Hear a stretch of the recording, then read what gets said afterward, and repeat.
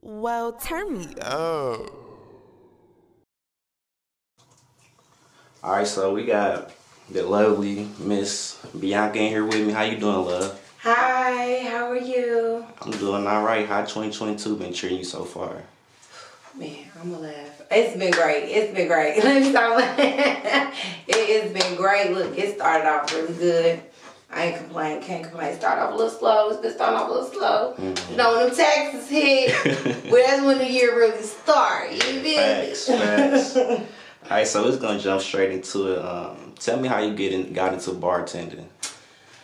Well, you know, to make this story a little short, you know, I've been doing it for about like 5 years now. I really started bartending as soon as I moved to Indianapolis. I'm from Chicago, matter of fact. Born and raised, you know. So I ended up moving to Indianapolis. I thought it was a great way, which it is, to meet people in the area, especially if it's like you're trying to network, do things in the city or whatever, or even just on your own entrepreneurship. I feel like it's really a great way if you're not from somewhere to intertwine with the right people and just, you know, meet people. So, you know, I took the path of going to Midwest Bartending School. So cause like I said, I'm not a drinker, but I know how to make a drink. You feel me? So, ironic enough. Period. You know what I'm saying? So I feel like I always tell people, either way, it's your choice or whatnot. It's definitely different paths, and you can still always bartend. You don't have to go down the path of a school.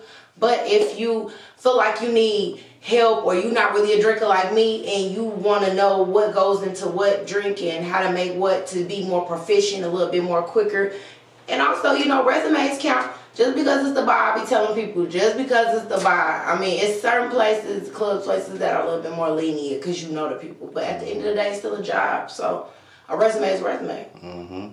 Professionalism always goes across the board. So how long you been in Naptown? About 5 years now.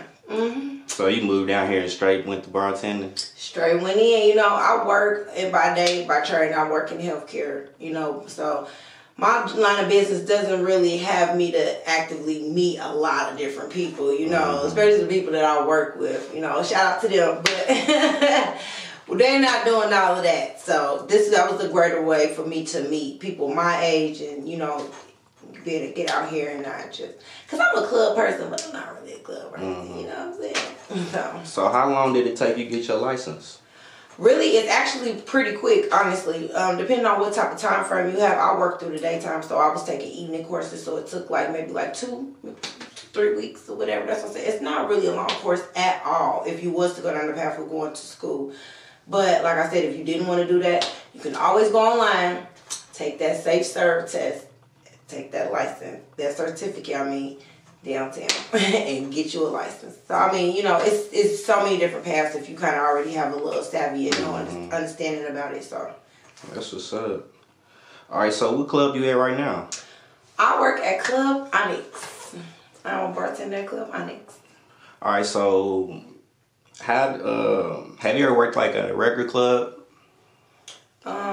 At a regular nightclub? Like, what made you choose a strip club versus a regular club? Well, honestly, Onyx is more like a nightclub / strip club. You get what I'm saying? Like, the whole vibe is not like what you would think of a gentleman's club. I've been to a gentleman's club before. I've been to all different types of clubs or whatever. But this would be my first time switching over into that type of scene.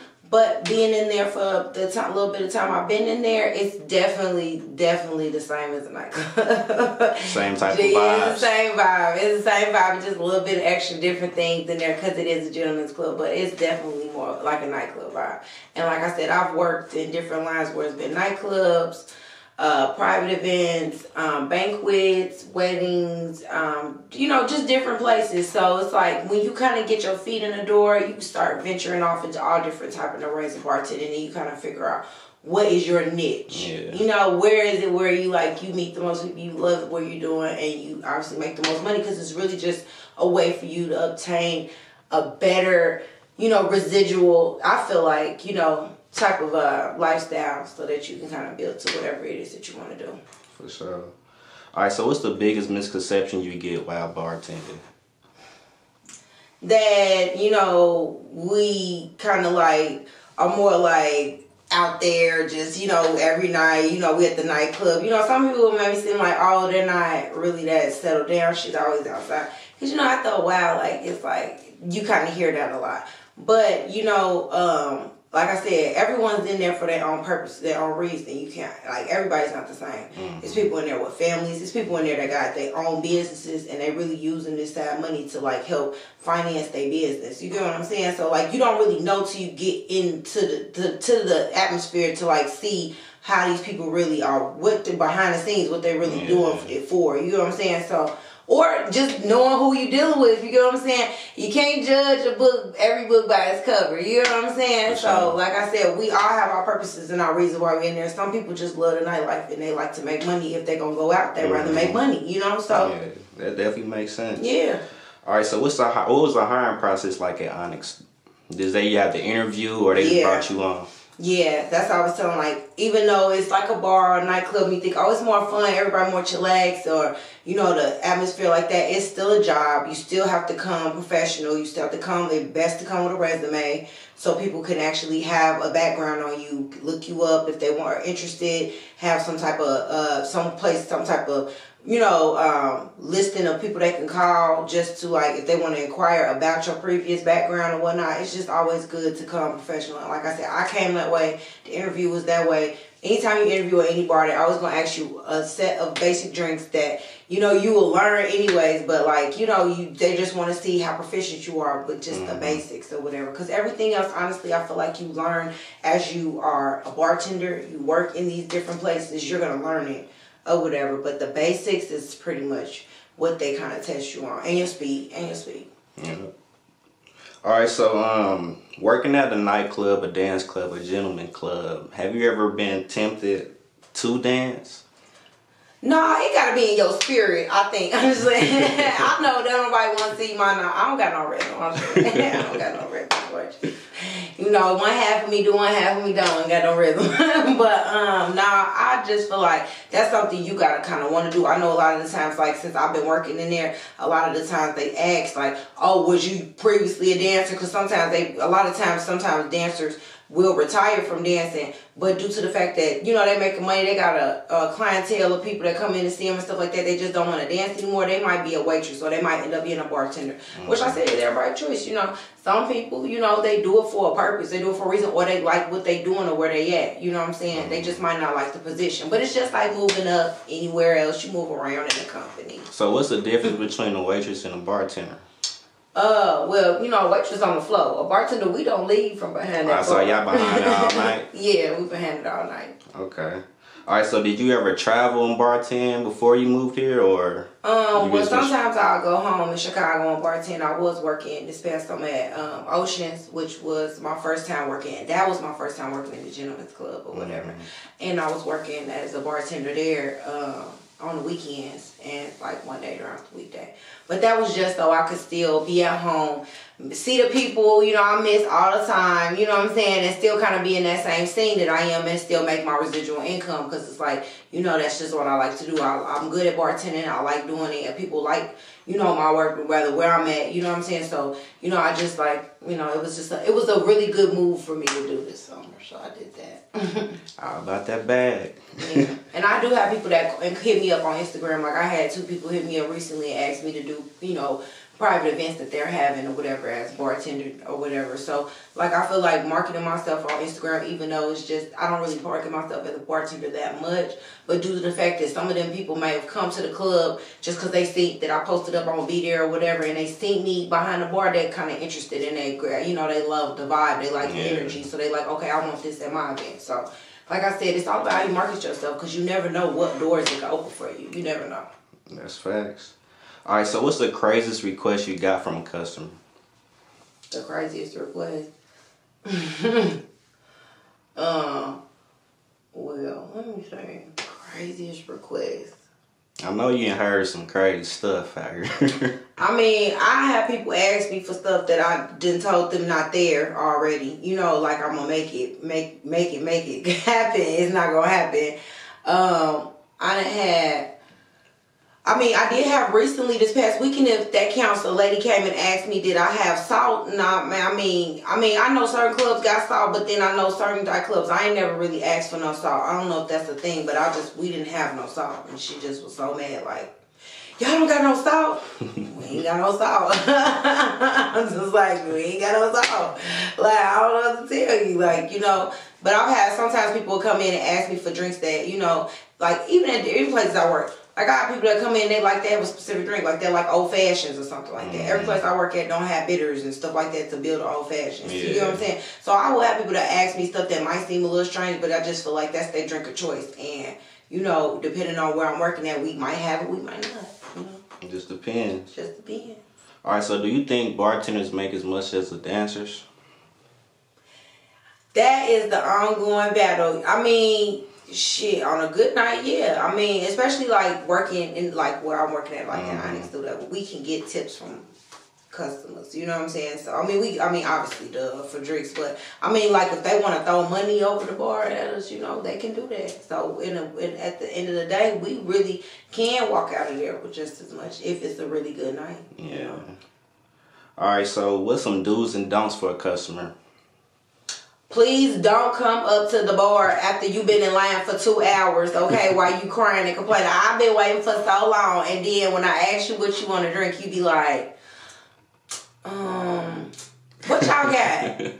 That makes us so mad. Or if we tell you we don't have something and you ask us for exactly what we told you we don't have. Yeah. Okay, so it's like, you know, those are pet peeves of a bartender, especially when we're trying to hurry up and, you know, and don't get drinks for the people behind you neither, okay? They need to wait in line like you did, okay? Because when I made your drink and dropped your drink, don't come back and be like, oh, let me add on 2 Cirocs. No, they can add on 2 Cirocs, 2 Hennessy's when it's their turn, period, okay? You gonna pay for this. No, okay? Don't do these. All right, so you kind of say your pet peeves and shit. If there was one thing about the club you can change, what would it be? What would it be? Or you just like how's it going for you? I mean, I like the way it's going, for real. Like, I don't really have any problems, like, where it's like I want to change anything or whatever. No. So what's the most requested drink you probably make? You got a specialty or anything like that? No, we do say Hennessy, Don Julio, Reposado. The straights. Yes. I mean, you gonna get your blue motherfucking Long Island's left on the beaches all day. You know what I'm saying? Those type of people. But like, yeah, where I'm at right now, they doubling it up, tripling it up, even though we not supposed to triple, so don't ask us to do that. Not legal. All right, so being a bartender, you handle the drinks and shit like that. Do you also drink yourself, or you kind of like be sober at work? I'm not a drinker, so no. I feel like I want to be more coherent. I need to be on point. I need to be moving. I don't need to be drunk. You know what I'm saying? It's not really professional, and it's not legal. Okay, so no. You know, I feel like after the club, after the night is over, if I want to have a drink, 2 or 3, 4, it's on me. You know what I'm saying? But before then, no. I'm straight sober. That's what's up. Definitely gotta be sober dealing with them people drinks, because they already towed up. So. For that money. You don't want to be off your square when you're dealing with some money. You know, you always want to be on point. Alright, so in the next segment, it's called Either Or. I'm going to say 2 things, and you give me the answer that fits your personality. Okay. Alright, so would you rather be feared or loved? Loved. Why you say loved? Cause love is so hard to like come by. So if it's genuine love that I'm getting, yeah, I would love to have genuine love or whatever and feel it all the time. I would. I'm not really one of them people that's scary. LA or Miami? I just went to Miami, okay? Shout out to my doctor. No, but I just went to Miami. It was cool. I love the water. Okay, so that's really hard because I've never been to LA and I'm a hippie by like my spirit. So, like, that's, like, hard. Because I know I'm probably going to fall in love with it if I go. If you love the water, it's after where the water at, too. So. But I love Florida, though, and I've been to Miami. So, right now, I'm just picking Miami off the strength, but don't get it twisted. I really probably am LA at heart, though. I ain't gonna lie. Nikes or Adidas? Nikes. I see you got some on your feet right now, so. I'm like, what? Boy shorts or thong? Well, now I'm going to say thong. But, you know, depending on how the booty is, you know, boy shorts might be your choice. Because, you know, sometimes when you ain't got all that, them boy shorts kind of make you look like you got that. And they can do their job. Yeah. Soul food or seafood? Oh, shit. I said seafood because that's really, okay, yeah, seafood. I love seafood. I really do love seafood. I love soul food, too. I love food, period. Like, I'd marry food if I could. I love food. Like, but seafood is my favorite. Like, I love lobster. I love shrimp. I love crab fish. boils and shit. I mean, I love crab boils. I don't like the eggs and the potatoes and the sausage. They could leave that. But, like, yeah, I love seafood. I ain't gonna lie. I love it. Alright, so I was doing my research and shit on your Instagram. And I know she had some tattoos and shit. What's the meaning behind your tattoos? Well, some of them didn't have no meaning, like, you know, I got 12. Some of them was just like, when you get one when you young, because my first one I snuck a guy when I was 16 or whatever. It's kind of like, I want another one. Oh, my friend's going to get a tattoo. I'm going to get a tattoo too. I am part Chinese, so I got a lot of Oriental tattoos on me or whatever. I got wisdom on my back. I mean, on the back of my neck, which a lot of people be like, hey, you know, that's what it means. It means wisdom. And then I got a geisha on my side that's not finished because I want to like do like more of a like an Asian, like more of a like an Asian background, like with the dojo, and I kind of want to finish. It's gonna be like a side piece, but yeah, so that's gonna more symbolize a little bit more. The other ones I got, they're just really cute. They're just for like, you know. So would you say the one that's on your leg the most meaningful tattoo you got? Yeah, honestly, yep. Right now that is. Yeah, but it's not finished, but it's gonna be nice when it's done. For sure. Alright, so tell us what's next for you. What you got planned? Well, I can't let the cat out the bag. Shit, she got some big shit for us, y'all. I never, ever, ever go without something for the year. You get what I'm saying? But definitely it is something coming up for me or whatever. I've been doing a lot of class work right now. I'm trying to get my... Well, I am, and I'm trying. I'm getting my realtor's license, so, you know, that's a big thing for me. But I do got something for everyone else.